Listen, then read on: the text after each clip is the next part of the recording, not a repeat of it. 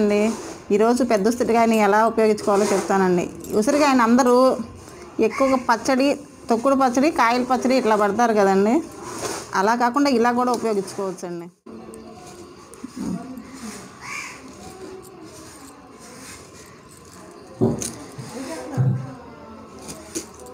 సన్న ముక్కలు కట్ చేసుకోండి. నేను ఆల్రెడీ కట్ చేసుకొని పెట్టాను, చూపిస్తాను. ఇవి కట్ చేయటమే కొంచెం కష్టం అండి, తర్వాత ఏముండదు.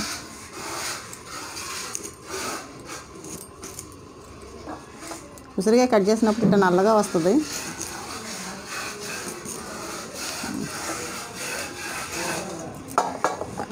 అది బేస్ట్. ఇదిగోండి, ఇది సాల్ అండి. ఈ సోలతో 4 సార్లు వేస్తాం.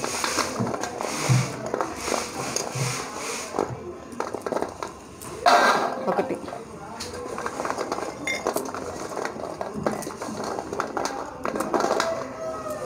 రెండు,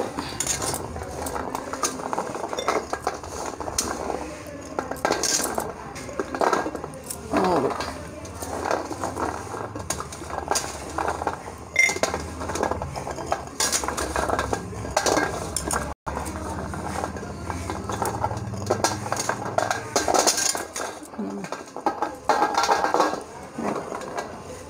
4 సార్లు అయినాయండి. కొంచెం మొక్కలు ఉన్నాయిలే, వేసేస్తాం.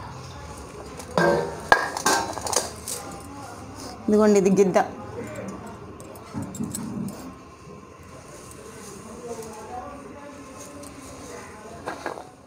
ఇది ఉప్పు అండి. ఒక గిద్ద తీసుకోండి.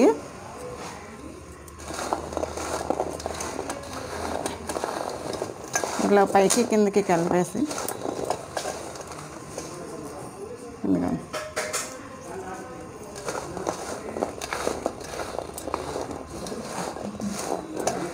అయిపోయినాక జీలకర్ర పొడి అండి. జీలకర్రని కొంచెం ఎండలో పెట్టుకొని పొడి చేసేసుకోండి.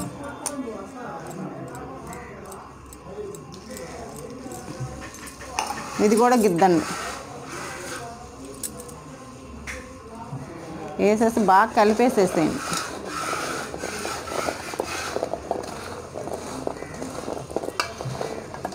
ఎప్పుడు మనం పచ్చళ్ళు తింటామే కదండి. తొక్కుడు పచ్చడి, కాయల పచ్చడి ఉంటానే ఉంటాం. ఇది కూడా బాగుంటుందండి, ఒకసారి ట్రై చేయండి మీరు కూడా. మేమైతే ఎప్పుడు చేస్తామండి. నేను అన్నీ తేలిగ్గా ఉన్నాయేనండి చేసేది, అందుకని చెప్తున్నాను. ఎక్కువ కష్టపడే చేయను, నాకు రావు.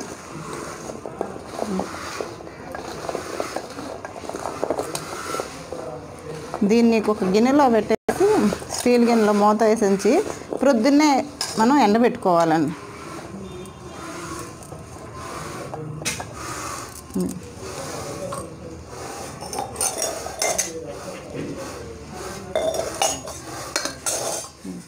వేసేసినాక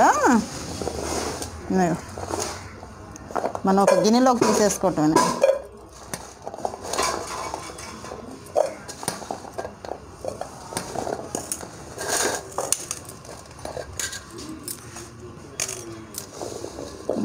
తీసేస్తాం. కొంచెం ఉసిరికాయలు కట్ చేసుకోవటమేనండి.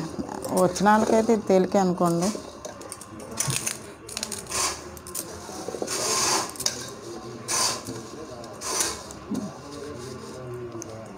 అంతేనండి. ఇలా గట్టిగా అదేం పెట్టేసి పైన ఒక మూత పెట్టేసేద్దాం. మారేడు ముక్కలండి మొత్తం. మారేడు ముక్కలకి గిద్దెడు ఉప్పు, గిద్ద జీలకర్ర పొడి. జీలకర్ర పొడి కూడా గిద్దెడేనండి, 2 గిద్దెడు వేసి ఇలా ఉంచేసి ప్రొద్దుటే ఎండ రాగానే ప్రొద్దున్నే కొంచెం ఎండ వచ్చింది కదా, ఎండ బాగా వచ్చినాక పెడితే తెల్లగా వస్తాయి ఎండ ముక్కలు, లేకపోతే నల్లగా అయిపోతాయి. ఎండ రాగానే పెట్టుకుందాం, 10 ఎండ పెడదాం. ఇంక దీన్ని ఏం కదిలించ అవసరం లేదండి. ఇలా ఉంచేసి మనం ప్రొద్దున్నే ఎండబెట్టేసుకుందామండి.